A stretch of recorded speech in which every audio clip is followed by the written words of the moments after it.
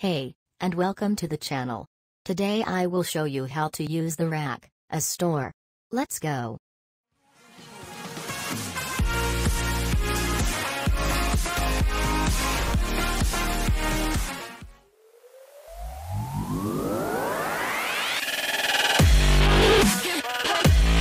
First we need to start by creating 3 different parts. Right-click the part in the MU class and select Duplicate. Repeat the process 3 times. Edit the appearance of each part so that they look different.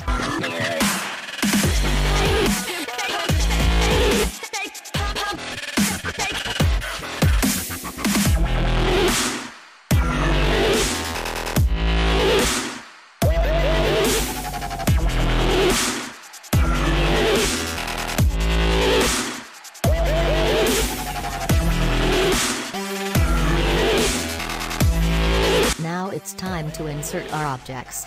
The worker pool and broker are required for the workers. The source will produce the parts.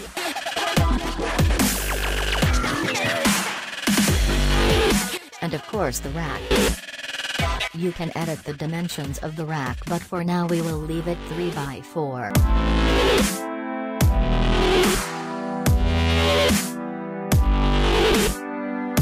A data table is required to produce the parts randomly. First we need to format the table by assigning it in the source.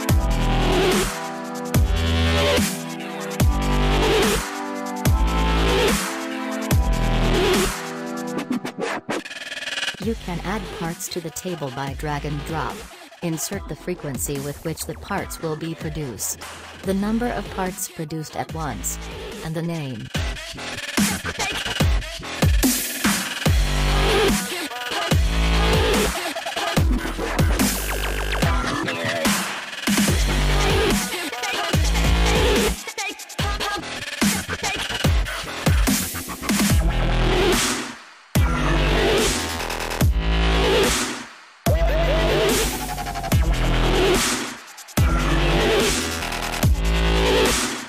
For now the rack is just a 3D object. In order to be used you have to make it a simulation object.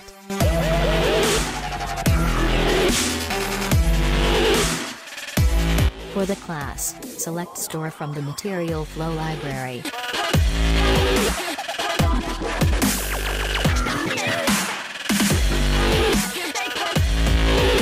Add workplaces for the worker. If you put the workplace of the rack in the middle of it, you have to select the station manually.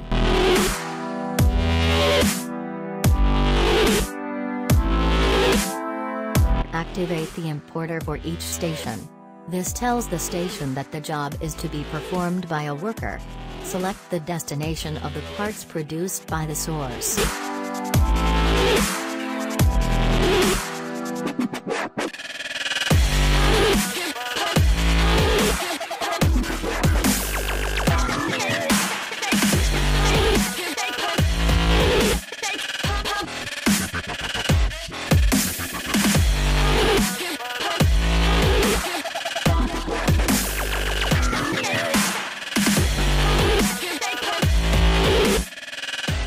Let's test what we got so far.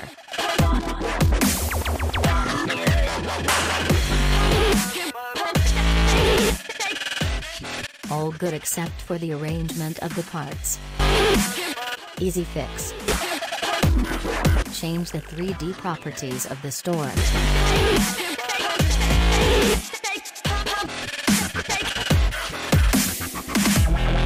Click Show to see the animation area.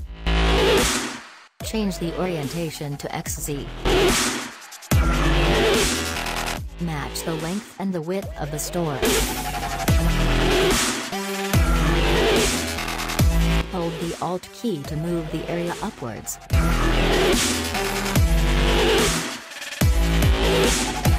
Place parts on the store to see what it looks like. Adjust accordingly.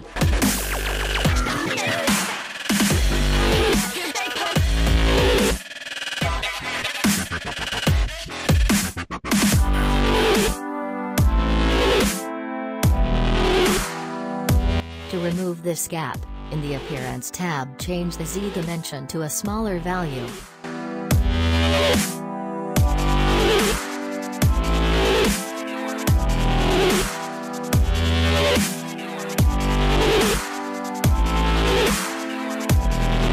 Now your store is complete.